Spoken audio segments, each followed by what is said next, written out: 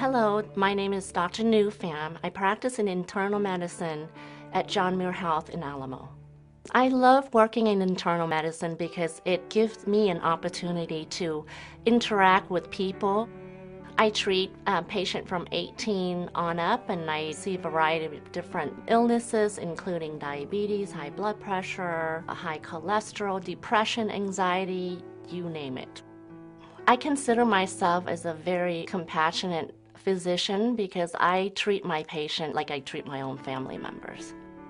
I just had a patient who was 100 that came to my office 2 weeks ago. She's actually a healthy lady that really didn't have any medical problems, and she just wanted to come in to establish care with me.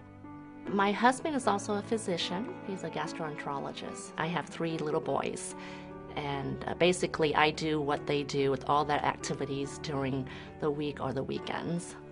I work from 8:30 in the morning until 7 o'clock at night most of the time.